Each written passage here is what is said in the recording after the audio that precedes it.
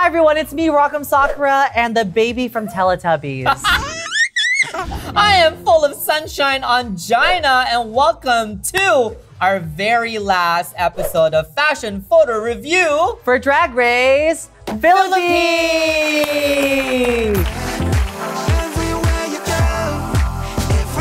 We dressed as the colors of the Filipino flag. We did. Ongina let me borrow this outfit, so thank you so much. You're welcome. This is obviously like the sun from the flag that represents the 8 nations. I had to super glue this on my hand. It's really like snatching her tight. I was helping her glue it onto her head. Yes. She said I can pull it off, so maybe we'll pull it off at the end of this. Yes, please stick around to the very end. Exactly, and then I'll show a nipple. I'll show a nipple or something like that. Finale looks are usually like the most well done, extravagant looks that the queens brought. And we are in luck because there's actually 2 looks for this last episode too. So it's Bongga Camp Day. Bongga is like knowing that you're a fierce, fabulous person, I think. It's like a camp runway because it's Bongga Camp Day. Like, yeah. I can say I'm Bongga. I can say you're not, but but I think it's also a play on a song, another song. That I remember from my childhood. It's called Bongga Kaday. How does it go? Okay, here we go. Sing it. On key. Bongga Kaday! Bongga Kaday! Bongga Kaday! Bongga Kaday. That's it? Yeah. Bongga Kaday. Well, I don't know the entire lyrics, but yes, that's the main. Okay. And then the second one is Indigenous Extravaganza, which is an homage to the culture and our Filipino people. It is the end, and we are looking for the top of the top of the top of their game. Is it flattering? Does it look extravagant? Does it look fun? Should this win Drag Race Philippines? Yeah. Let's go ahead and look at some of the returning queens. Not the shoes. Yeah, the shoe from Prince. Throw it away. A very princely outfit, very cute. Oh, she looks gorgeous. Corazon. Corazon. Wow. Wow. This She is looks amazing. good. Pink and blue has never looked so good. Yeah, we do love this combination of colors. Oh, Gigi Era. Gigi Era, wow. Look at that headpiece. Oh my God, look at that headpiece. Wait, I just got goosebumps. She looks so good. Incredible. Tooting's oh back. My God. I love her. She's so sweet and so nice. And you're not having a bad drag, just a bad day, right? Yeah. This draping on her looks so fun. Yeah, she looks this great. hair. Oh, the hair looks great on her. Wow. Lady Morgana. Oh, this is a tribute to Mindanao. That's where she's from. That hair looks gorgeous on her. She didn't have to pull off any bangs today. Yeah.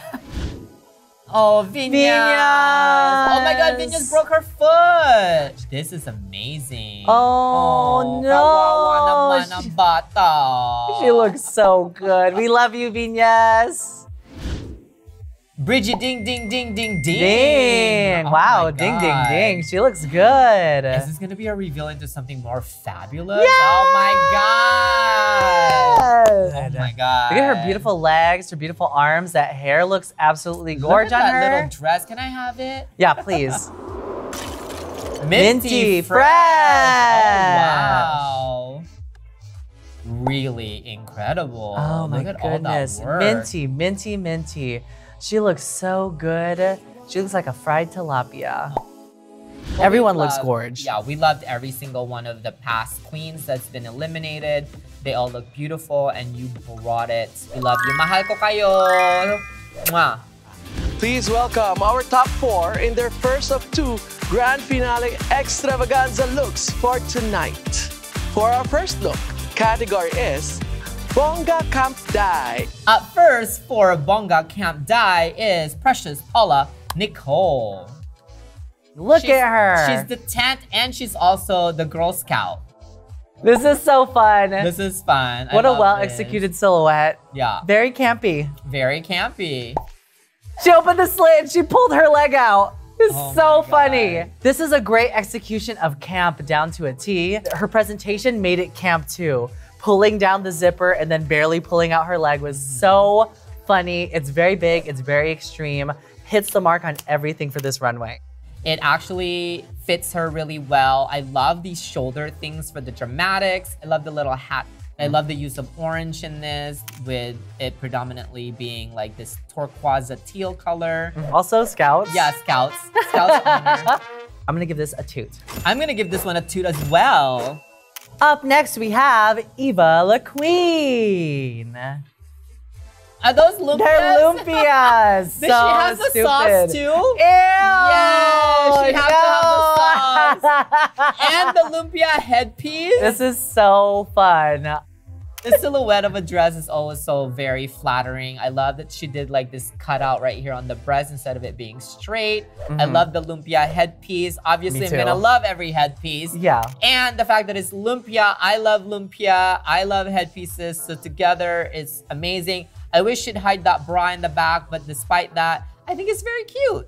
I think it's really cute too. I think the lumpia pattern is very distinct. The headpiece is so funny. Every little bit of nodding to like Filipino culture and eating lumpia, having the sauce in the water bottle is so stupid. Her silhouette that she uses here looks good for her legs. She did it last week. It makes her look good, and I think it's fierce. I think it's camp. So I'm gonna give it a toot. I'm gonna give this one a toot as well. Also, pahingi ng lumpia naman. What does that mean? Can I have a lumpia? Oh yeah, can I have one too, please? Up next, we have silhouette. Oh, look at the silhouette of the people on her chest. It's so good. The silhouette. Wow. Oh my God. That is gorgeous. I love the two-dimensional print on the dress, and I love the way that this dress looks on her. But then I love the 3-dimension of the hair that sort of looks like shawls that's going down from the silhouettes on her breasts. I love that she curled her hair this week. Yeah, it's not I flat. love it. I love how big it is. I love the shape of this dress as well. I love all of like the lines that goes this way and then this way. And I love that headpiece. Funny thing is, I kind of wish she had her straight hair for this look so that it kind of matched the outlines on her chest. But it's very clean, it's very precise, it's illustrated really well, and it's very clear coming out the gate. I feel like the headpiece is a little bit of a disconnect from the rest of the outfit, and so is a little bit, but it is sheer though. If she had changed the hair a little bit, then it would have been a shoot because I really love the concept and the execution. It's just here up is not my favorite. This is a very, very hard toot. And I give it a very high toot as well.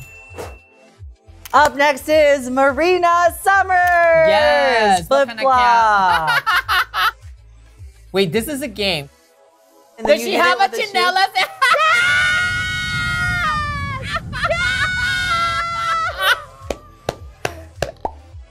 Camp, camp, camp. And it says charisma, uniqueness, nerve, and talent. So funny. So the outfit itself, it's like 60s a little bit. Yeah, very mod. So the can is kind of like Warhol, and it's kind of like Warhol era. I really love how she keeps this pop art design, and she has like the solid blocks of colors. Of course, the bottom here is a little bit simple, but the execution was so good. So good. So funny. And the levels of her missing 2 of the slippers and then finally hitting it with a purse sent me. I love the reference of it from pop art, like very mod, very 60s. This reminds me of like my childhood so much, and it is incredible. It gives me all the right feels. And yes, it's a little bit on the simpler part, but it's executed really well. The entire presentation was really strong. So It's like simple, but it's intentional. yeah, but it's still like strong. It's a toot for me. I also give this one a toot. My God, I can't believe we tooted all of them. All of them, all of them. We did because they were incredible. Yeah, the top 4 is really bringing it this season. Yeah. Let's go ahead and get on to our next runaway, which is Indigenous drag. Yes, here we go. Next grand finale category is Indigenous Extravaganza. Up first for Indigenous Extravaganza is Precious Paula Nicole. Oh, wow. I love that it's neon because it gives it like a modern take. And I love that she wore yellow hair. Look at all these feathers on this. Yeah. Oh, look at the way it moves. It's very, very cool. She looks great in it. She picked great colors. It cinches her really well. Very strong, it's very fun. I love that it's neon, but it also pays homage to the indigenous people and the native of our beautiful country. And she looks freaking incredible. And I love how she modernized it with all of those details. I think the colors are really immaculate. I think that it frames her really well. It moves really well. I'm gonna give this one a toot. And I give this one a shoot. Up next, we have Miss Eva, La Queen.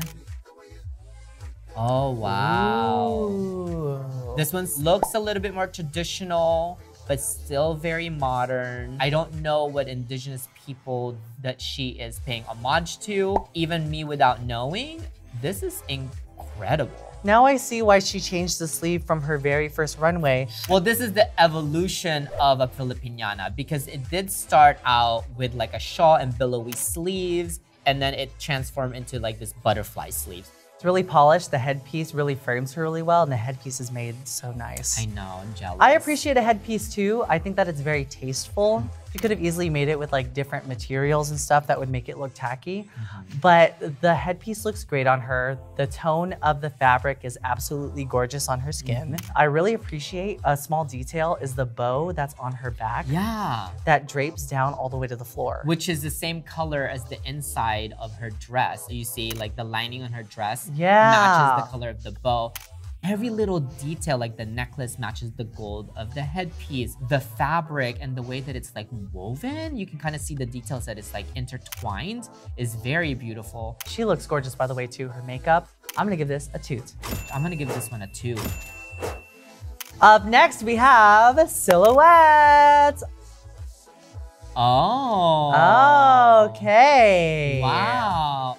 I'm gonna forgive the nipple this time. I love the asymmetric. I love the way that it looks. I love the train. I love the drape on the shoulders. And I freaking love this headpiece. And she looks incredible with this like grayish sandy blonde wig. And I think that this is a very strong dress. My favorite part about this whole thing, besides it being asymmetric and big and billowy, is how intentional the cutout of her nipple is. And that she's really showcasing it on purpose. Yeah. She's always kind of had that kind of like intentional gender bending type of drag. Her makeup is really fierce. The headpiece really kind of being this big voluptuous feather headpiece with this plain white billowy dress is so fun. Also love the fabric. It's all pleated and the way that it's all layered and cut up. It all just looks like it's supposed to be.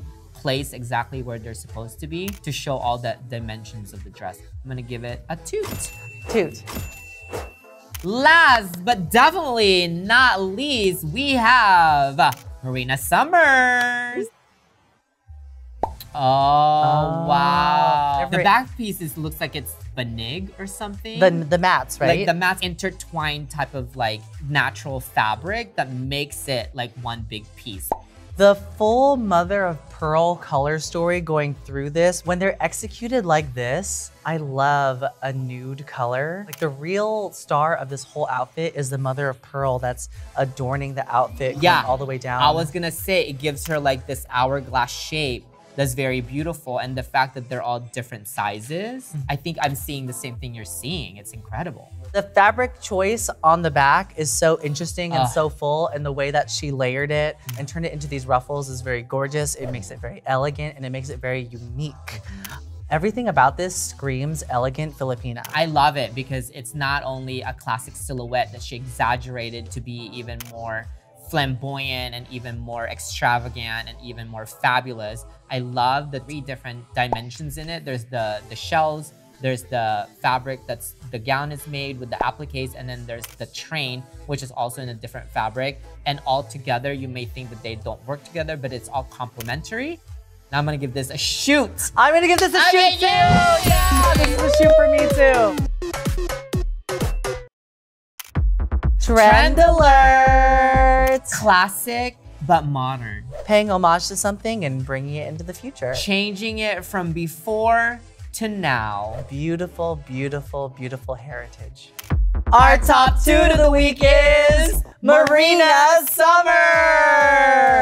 Oh my God. This pearl outfit is absolutely decadent, opulent. The mother of pearl on the front is so gorgeous. This entire look is very much big words. thank you so much for the love and the support that you gave all of these queens Yeah. for the very first season of Drag Race Philippines. I wanted to say thank you so much to Ongina for teaching me a lot about my Filipino culture. But I also want to say thank you for being such a fun host with me. Yay! I love sharing this experience with you. Make sure that you follow all the queens from this season if you want to help support Filipino drag. If this is your first time watching Fashion Photo Review and you haven't watched this season of Drag Race Philippines, you can binge watch the whole season everywhere in the entire world on WOW Presents Plus. Except for Canada. Except for Canada. Congratulations to the winner of Drag Race Philippines. Yes, congratulations. We finally got a Filipino winner, and all it took was for us to have our own franchise. And it's amazing. Congratulations. Oh, wait, we did promise them something. We're gonna end with a bang by you removing this super glued headpiece off my head. I'm so down. Ah! Oh my god! Ah! Oh, that hurt more than I thought it was going to. Look at that. You were supposed to rip it faster. Oh, I'm sorry. Thank you for watching. Thank Bye, you for watching. Bye. Woo, there we go. You did promise a nipple.